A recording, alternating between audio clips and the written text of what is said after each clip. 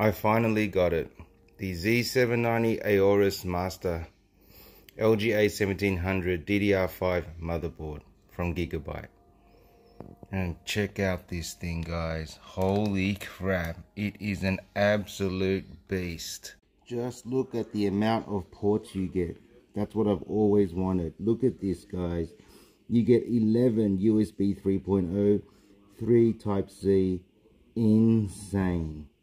It also has 2 USB 3.2 headers, which is what my case needs. The Asus Helios. That's this case here, and it has 2 USB 3.2 cables, so it's great that this motherboard has it as well. I don't think I'm going to need another motherboard after this. This looks like a extremely solid build and just looks great. And the backplate on this just makes it so solid. Can't go wrong.